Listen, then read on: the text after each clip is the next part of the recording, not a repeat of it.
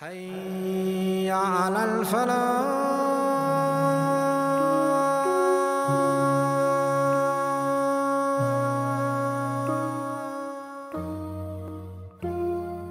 She says, I saw a man of striking appearance, radiant face, beautifully created. His belly wasn't protruding. It wasn't defecting him. He didn't have a gut, nor was his head disproportionate and small. Finely made, a specimen of a creation. In his eyes there was a contrast. The dark was immensely dark. The white was excessively white. And his eyelashes were long. And his neck was elegantly long.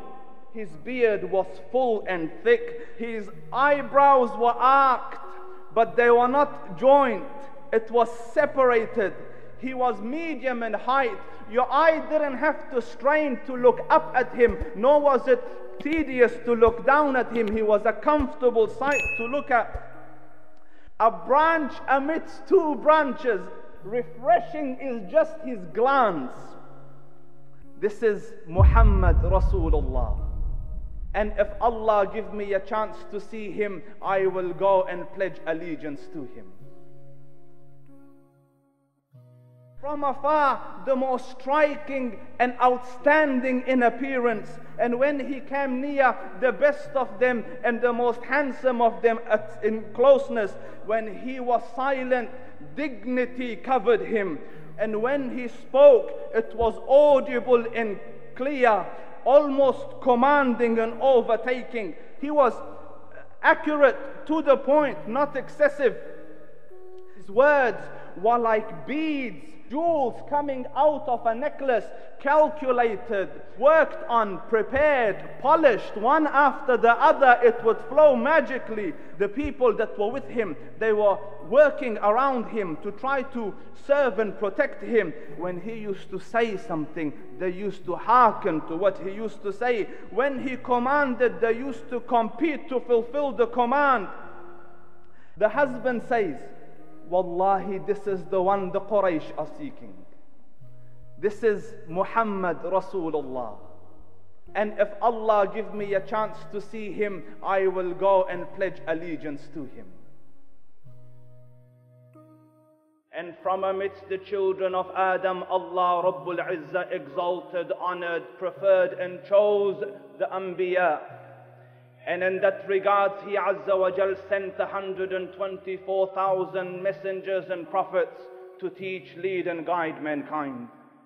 And from the galaxy of Anbiya, these best sons of Adam, Allah Rabbul Izzah chose the Rusul, the messengers, whom were given a specific revelation or a new Sharia.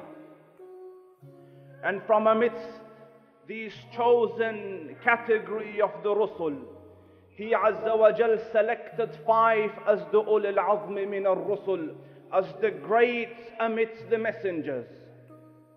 And they are chronologically from the time of Nuh alayhi salam, Ibrahim, Musa, Isa and Muhammad alayhim afdalu salatu wa atammu taslim. And then from the select group of 5,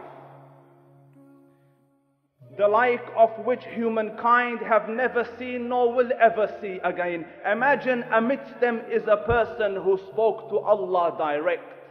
Amidst them is Isa alayhi salam, who would get a piece of clay, make it into a bird and breathe in it, and it would fly off. He would call the dead rise, and the dead would rise by the permission of Allah Rabbul Izzah. These are the best sons of Adam, the princes and the greatest and the grandest amidst the messengers. Yet when He Azza wa Jal from amidst the select 5 chose friends, He Azza wa Jal chose Khalilayn Ithnayn, 2 friends, Ibrahim wa Muhammada. And then He Azza wa Jal from these 2 friends elevated, honored, chosen, preferred our Prophet Muhammad sallallahu alayhi wa sallam for the seal of prophethood. Allah Rabbul Izzah completed the age-old religion of Islam through him. Anas ibn Malik says, I came out one night, it was the full moon night. And I looked at the moon, and in the desert, understand, the moon is an awesome sight. It is smooth, it is radiant, it is clear, it is gentle compared to the scorching sun at which they are used to. So the moon was the epitome of beauty. So he says, I came out at a full moon night and I looked at the moon and I saw it beautiful, handsome. So I said, let me go see if the moon is more handsome or my Prophet is more handsome. Let me see if that is more beautiful or the Prophet is more beautiful. So I went and I saw him standing afar. So I looked at his face and I looked at the moon, and I looked at his face, and I looked at the moon, and I looked at his face, and I looked at the moon, and he said, Wallahi, he was more handsome than the moon in its entirety. That is just the look of your Rasul. And I get tired of the nonsense. Don't describe the Prophet, concentrate on his message. You don't describe him, I will. The Prophet sallallahu alaihi wasallam was mind-bogglingly handsome, but his handsomeness was covered with waqar in jalal and hayba. The Sahaba say, when we used to sit at his feet, the Ahl al-Ilm say, two feelings conflicting would come on the heart. The first one, you wanted to look at him. You wanted to behold the majesty of his face. And when you wanted to look up, shyness used to overtake you, so you used to look down. Amr ibn al-As says, I sat with him many times, but if you ask me to describe his face, I can't describe it. I couldn't look up at him. And that is why he didn't have the problems that Yusuf alayhi salam had. Because it was difficult to penetrate the awe and the splendor of the Rasul. Whilst he was that, handsome man, the Prophet sallallahu alaihi wasallam was not flirty. He was not the toying type. He wasn't easy. Muslims, learn from your Prophet. Be grand. Have an awe and an aura around you. Your Prophet alayhi afdalus salatu wa atammu taslim was a great man. No, he was the greatest of men. A man with a huge vision.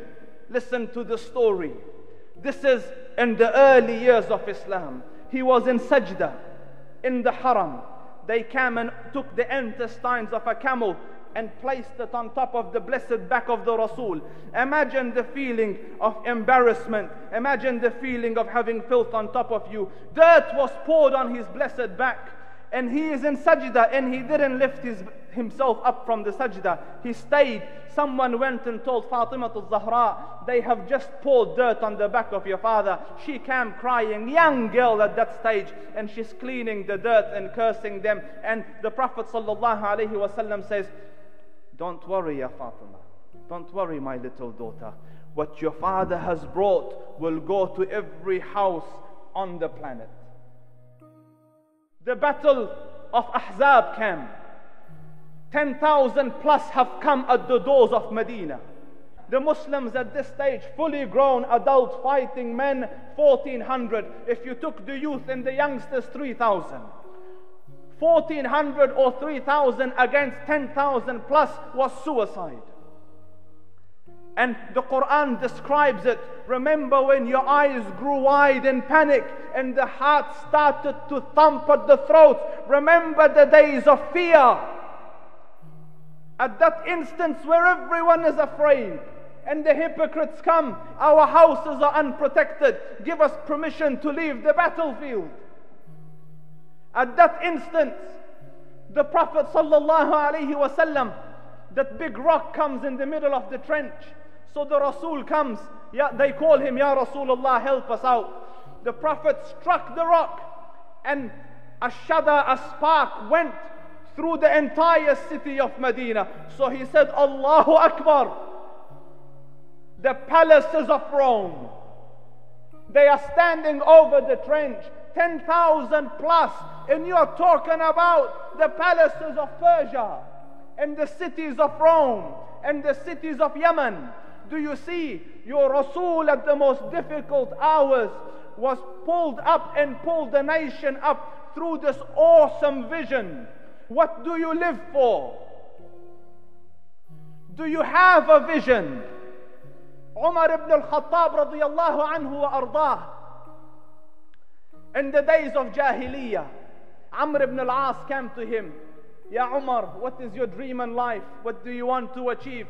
He said, I want to have a herd of camels that I can tend to, that I can milk, that I can, take offsprings from and live nice and comfortable. It was a very localized, small dream, a lot like our dreams today. Then Umar came in contact with the Rasul, and Umar became a Muslim, and Umar became Faruq al-Ummah, and Umar became Amir al-Mu'mineen. And Amr ibn al-As came to him, Ya Amir al-Mu'mineen, I asked you in the Jahiliyyah, what was your aim, what was your mission, what was your vision, what do you aspire towards? And you told me you wanted some camels. I'm asking you today, what do you want, Ya Umar? So he says, I want to strive that the deen of Muhammad reach every corner of the globe. Do you see? It is that vision that made them work night and day. And the day of Hunayn came. And Hunayn was a difficult day. The Muslims are coming from Mecca. The tribe of Ghatafan, the Bedouin tribe, has amassed a huge army. And they are so determined that they even brought their women and children with them. That one sweeping attack and let's finish them. And the Prophet ﷺ is riding into the valley. And Hunayn is camped up on the hills, on the mountains. And just as the sun is coming from behind the mountain, and the Prophet and the Ashab have reached the slow point, the tribe of Ghatafan unleashed, and the warriors came down. And such an overwhelming attack, the Muslims who were at the front lost heart, and they started to turn back, and they started to flee backwards. In that confusion, a stampede happened, and they're pushing the Muslims back like that. And what does the Prophet ﷺ do? The Ashab say he stood on his stirrups and he said, Ana Nabiyullah la kadhib, Ana ibn Abdul Muttalib, Ana Nabiyullah la kadhib, Ana ibn Abdul Muttalib. I am the Prophet of Allah, it isn't a lie. I am the grandchild of Abdul Muttalib. Ya Abbas, call out to the people of the Surah of Baqarah. Ya Abbas, call out to those that pledged under the tree of Hudaybiyah. And then from this defeat, through the courage and bravery of the Rasul, Allah Rabbul Izzat turned a lost campaign into a victory. The Rasul was brave. There was a big bang in Medina. A rock or a meteoroid had hit from the sky. And it was in the middle of the night. And the Ashab say, in that fear we woke up and everyone's looking around. And then we saw him, salawatu rabbi wa salamuhu alayh, on a horse, bareback, just jumped on it. And he goes, I checked it out, it's okay, it's okay, I've checked it out, it's okay. The Rasul was brave. But whilst he was brave, he wasn't arrogant. Bravery means to overcome your fears. The Rasul was humble. He conquered Mecca. But how did he ride into the city? The Ashab say he lowered himself and humbled himself so much that his beard was hitting the back of his camel to show that I haven't come in arrogance, Ya Rabb. Learn humility from your Rasul. Learn modesty from your Rasul. The Rasul was good to his family. The Prophet said, sallallahu alaihi wasallam, the best of you are those who are best to his wives and his family, and I am the best of you. He was the Rasul of Allah, and look at his relationship with his wives and with his family. He used to play with them, entertain them, laugh with them, joke with them, eat with them. He did it when he came into the house. It wasn't like a dark cloud came into the house. Aisha radiallahu anha says, I have a son and the skies have a son. You know, when the sun comes out at this happy moment, you say you're like the ray of sunshine. The Rasul was sunshine to his household. What will your wives say about you? Aisha radiallahu anha says, when I was younger and more agile and more fit, the Prophet raced me or chased me, and I ran and overtook him. I beat him. So years passed. Radiallahu an Aisha. Years passed. Aisha radiallahu anha put on weight. She became bigger. The Prophet is in a campaign. He is traveling with the ashab. And then in the middle of the desert, he tells the army, go ahead. Me and my wife will stay back a little. So when they're gone and out of sight, so the Prophet sallallahu alaihi wasallam looks at her and says, you want to race? Salawatu Rabbi wa salamuhu alayka ya Rasulullah. So can you imagine our mother Aisha getting ready to race? So they stood and they ran, and the Prophet sallallahu alaihi wasallam beat her. So he said, this one for that one.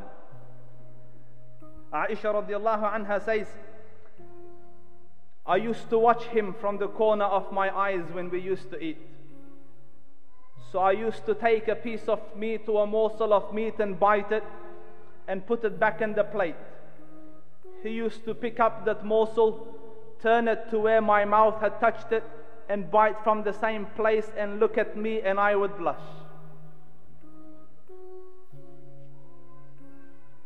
Your Prophet was good to his family. Be good to your families. The Prophet sallallahu alaihi wasallam spoiled them. A group of Abyssinians doing sword play in the courtyard of the masjid. She wanted to watch Aisha. So she said, can I watch? So the Prophet stood in front of her to let her watch from over his shoulder so that she's covered behind him. And she watched and she's enjoying it, and she's young and the Rasul is older. Life is much more serious from where he stands. So he stood and stood and stood, and then he said, is it enough, ya Aisha? And she says, I wanted to see how much he loves me. So I said, no, stay. She said, I watched him change legs. And she says, I asked him, what is your love for me like? So he said, like a knot, tight. She used to ask, you know, as the days used to go by, how was the knot? So he used to say, ala haliha, as it was. The Prophet sallallahu alaihi wasallam never lied. He never deceived. He never even remotely deceived. Even with your eyes, don't wink deception. The Rasul was gracious. There was one of the arch enemies of Islam, Thumama ibn Asil. He was one of the chiefs of one of the tribes, and he had caused Islam a lot of harm. So, as it happened, he fell in the hands of the Muslim army, and they brought him to Medina tied up. There was no prisons in Medina. So they didn't know what to do with him, so they tied him in one of the pillars of the masjid. So he's tied, and the house of the Prophet opens into the masjid. So he came in and looked at the adab of the Rasul. He looks at him and says, How are things with you, O Sumama? So this proud and perhaps at this stage arrogant man says, it is all good. And then thinking the Prophet might do something, he gives a warning. Ya Muhammad, if you take my life, understand my blood is expensive. My tribe will come to avenge. Don't think this will be washed off like that. And if you decide to be gracious, to be bountiful, you will be bountiful to a person who knows how to be grateful. And if you want wealth, ask, it will be granted. So the Prophet turned and went to pray. He sallallahu alaihi wasallam prayed. Next day he came again. He saw Sumama again.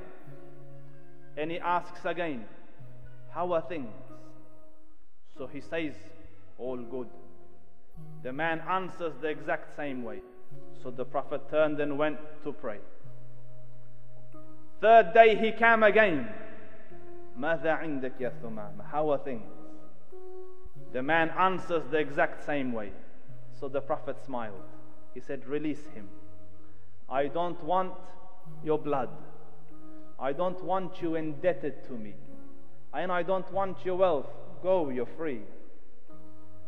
So Sumama left the masjid and he went and into the nearest orchard. He saw water. He said, can I wash myself? They said, go for it. He poured it on himself and washed himself and came wet and dripping into the masjid. And he said, Ya Muhammad, your land was the most hated land to me. Allah has made it the most beloved land to me. Your religion was the most hated religion to me. Allah has made it the most beloved of religions to me. You were the most hated person to me. Allah has made you the most beloved person to me. Ashhadu annaka la Rasulullah. I swear you're the messenger of Allah. He won the world with his kindness. He won the world with his love. He won the world with a heart like an ocean. He didn't win the world by the stupidity that you see around you today. They say he used to give without fear of poverty. Once there was a valley full of livestock. He was standing over it, watching all the, wealth that has fallen to Muslims. With him was a new river to a person on the brink of Islam. So the Prophet said, do you like what you see? He said, yes. He goes, go, it is all yours. So the man said, he goes, I have seen king's gift, and I have seen prince's gift, and I have seen chief's gift.